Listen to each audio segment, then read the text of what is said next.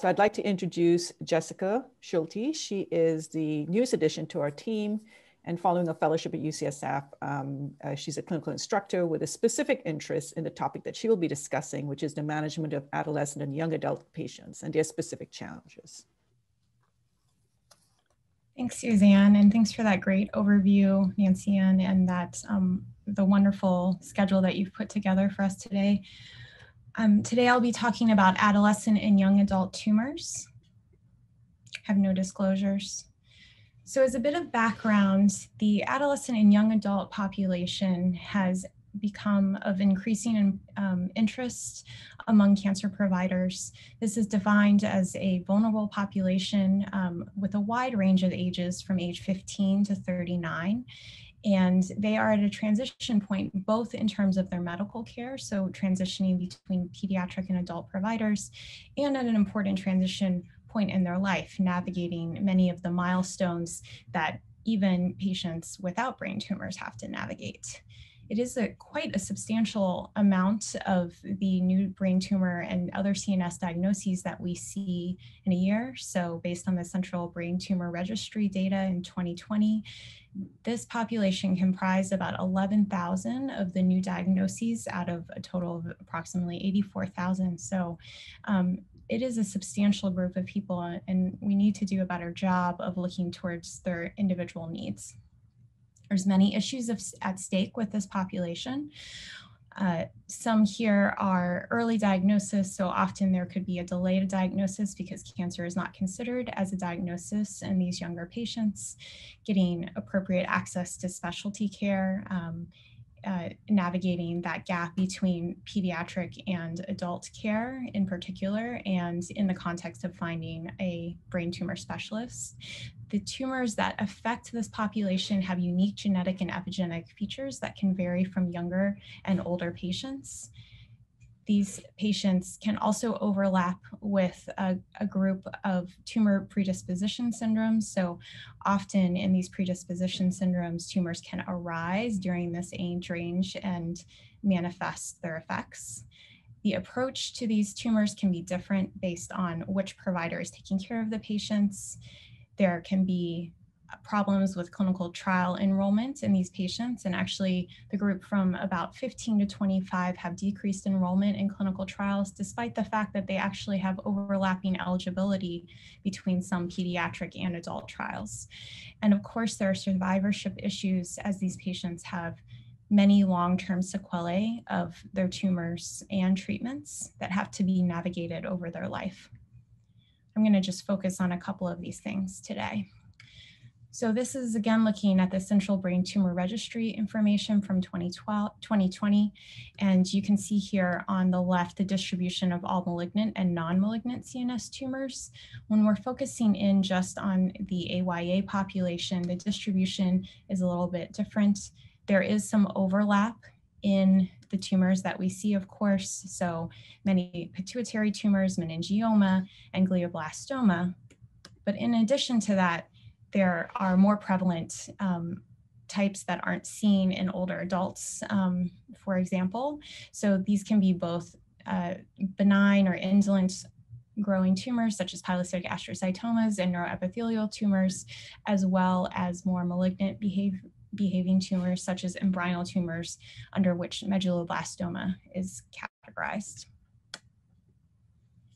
This is looking at malignant histologies in particular, and you can see the breakdown on the left by age group. Here in the middle is the AYA group, age 15 to 39.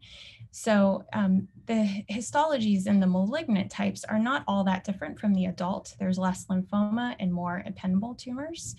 The survival curves, as you can see here, fare a little bit better than the older adults and a little bit worse than the younger patients on average. But of course, this breaks down by subtype of the tumor. So for AYA patients that have anaplastic astrocytoma or glioblastoma, they fare a little better with a lower hazard risk ratio of survival.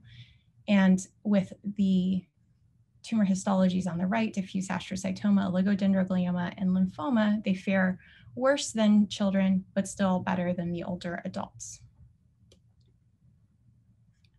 So what about the approach to treatment in these patients? So as I said, often these patients are falling through the gap in care that happens between pediatric and adult transitions in medical care. And really it can be quite dependent on where the patient lands for their medical home. So imagine an 18 or 19-year-old, they could easily go to either pediatric or adult providers, and the options for their treatment can vary quite a bit between those two settings. So just wanted to share an example of that. Dr. Bush just gave an excellent overview of our standard of care for high-grade glioma in adult providers. So this is based on the Schulte protocol from 2005, so now 15, 16 years old, in which high-grade glioma was treated with concurrent temozolomide and radiation therapy followed by adjuvant temozolomide. There were improvements of survival based on the combined treatment strategy. And the practice has been, there's been additional data to show that this approach is beneficial in not only glioblastoma, but in anaplastic astrocytoma, so grade 3 tumors.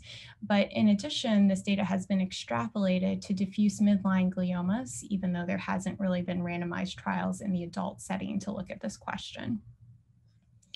The pediatric provider approach varies a little bit, and of course, this is somewhat dependent on the individual provider, but I just wanted to share the studies to think about here. One thing to note is that regardless of the treatment, the pediatric in the AYA patients, it's important to consider what they're getting for treatment now and whether that excludes them for certain trials later on.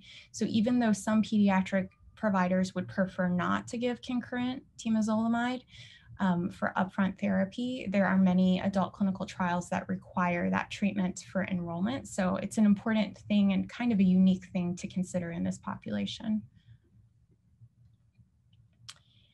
So in pediatric high-grade glioma, there's really unclear benefit in using temozolomide.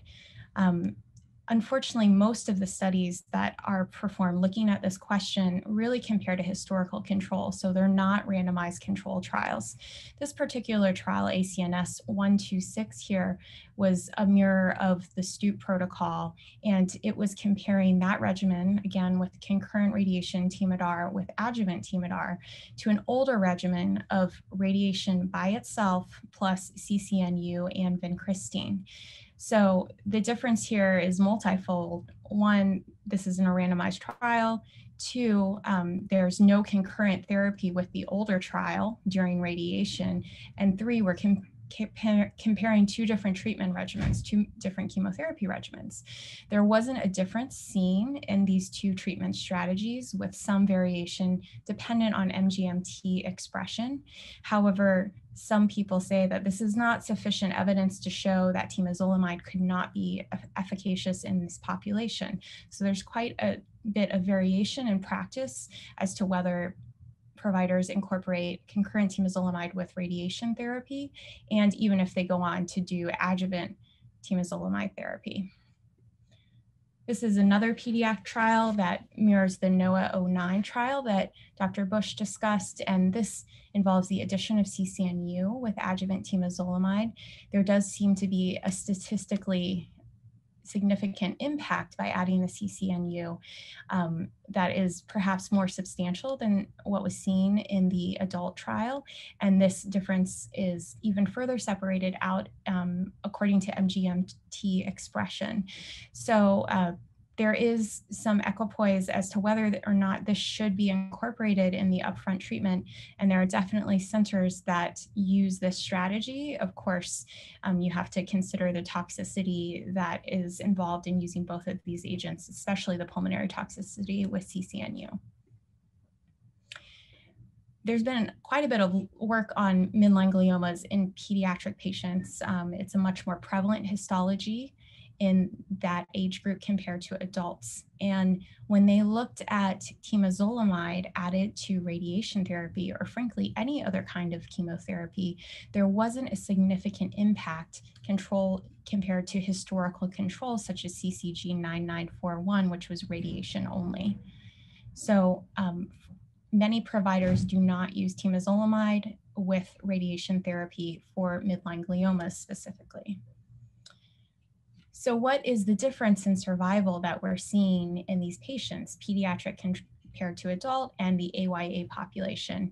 Surely it's not just a difference in treatment strategy, and there are important underlying molecular characteristics that could explain the difference in response to treatment and into survival and overall outcome.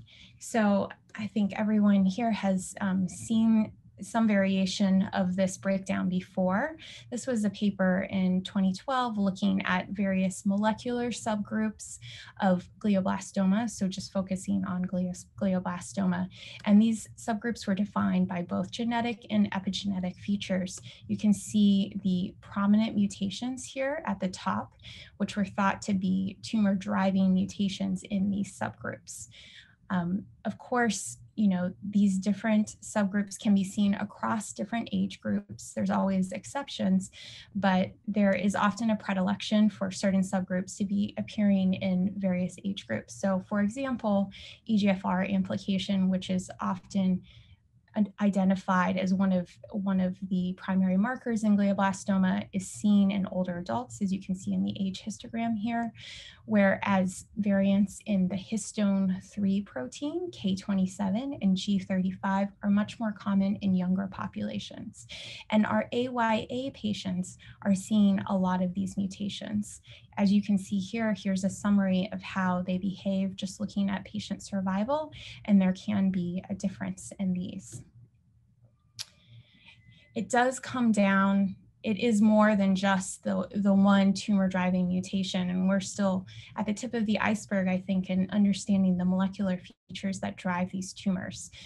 It's not just the genetic information, because we know that glioblastomas, both spontaneous and secondary, have really limited genomic mutations. We're learning more and more about the epigenetic behavior of these tumors.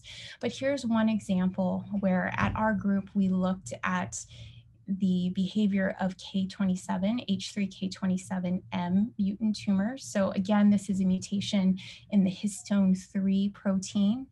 And traditionally, this has been associated with poor survival outcomes in pediatric patients, where it's a much more prevalent tumor type. So you can see here in the orange curve, this is historical data looking at their survival over time, and many studies estimate 10 to 14 months median survival in these patients. We found here in our group of about 60 patients referred to and seen at UCSF that adult patients over the age of 18 have a much longer survival, median survival of about 28 months. And so obviously significantly different from the pediatric population. And when we compare to IDH wild type glioblastomas that do not have the histone 3 mutation, they fare better than those as well. So clearly it's not just one molecular alteration that's driving the behavior of these tumors. And we have a lot more to unpack and understand about why these tumors behave the way they do.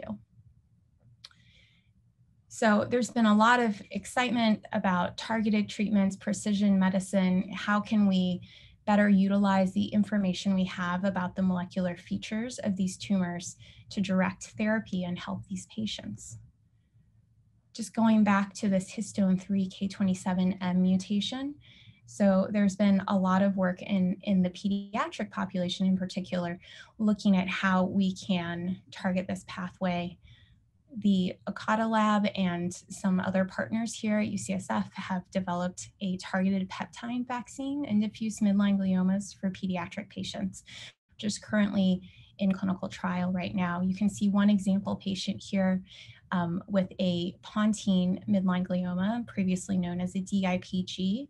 So you can see with time after vaccination, the tumor has gone down, and then the flare signal, flare T2 signal, seems to go up again, although this might be attributed to increases in the immune infiltrate that's happening in the tumor.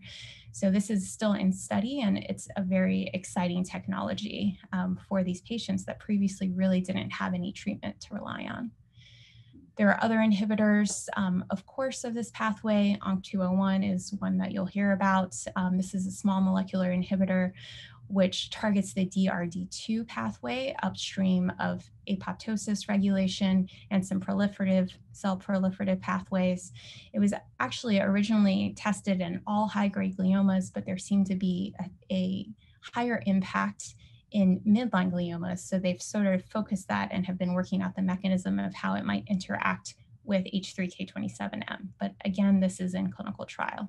ONC201 was developed by the Oncoceutics company. It's important with AYA patients, I think, to think a little bit more broadly about molecular alterations. This is sort of across the board the case with all of our brain tumors, but of note, there are several fusion proteins that are more prevalent in the AYA population. This is listing all fusion proteins that have been described in various types of high-grade glioma. And in particular, I just want to highlight that NTRK fusions and MET fusions can be quite common in the pediatric high-grade gliomas. And that also extends into the AYA group. This is important to think about both diagnostically because it can help us understand what histology the tumor actually is, but also because there are some FDA-approved therapies that can be used off-label to target these fusions. And so those are shown in green. And there are treatments that are tissue agnostic, such as entrectinib and larotrectinib, meaning they're targeting the NTRK fusions, but can be used as an FDA-indicated medication in any tumors that have this alteration. So a very important thing to think about with these patients. Just want to switch gears briefly and talk about cancer predisposition syndromes, which can often manifest tumors in this AYA population. One that's of interest here and near and dear to my heart is neurofibromatosis. This is, of course, an autosomal dominant condition in which tumors arise along peripheral nerves and in the central nervous system. The manifestations can present at various times of life from birth to adulthood, can include peripheral tumors as well as CNS tumors and malignant peripheral tumors. It takes a multidisciplinary team to think about these patients and take care of these patients. And we've already developed quite a list of collaborators here at UCSF that are invested in taking care of these patients. Just wanted to highlight my partner, Lynn Jacques, who is a wonderful peripheral neurosurgeon in the department. We see patients together on Wednesday afternoons, and she provides a lot of relief to patients through her peripheral neurosurgery interventions. So it's been great to build this program. There are more options becoming available for these patients. Selumetinib is a newer MEK inhibitor that was recently approved for plexiform neurofibromas, which is a particularly difficult neurofibroma to surgically operate and remove, but can cause a lot of impact to quality of life in these patients. So in the pediatric SPRINT trial, there was improvements in PFS, also radiographic response, and more importantly, these patients have improved pain and quality of life. So we've actually begun to use this in our adult NF patients off-label, and I've had several patients had success on this treatment. So I know we're running short on time, but in summary, the AYA population is a really unique and vulnerable population that deserves our care and attention. They have unique needs based on their tumor histologies and the long-term effects of treatment. And then neurofibromatosis in particular is one syndrome that can affect these patients and require multidisciplinary care. Thank you.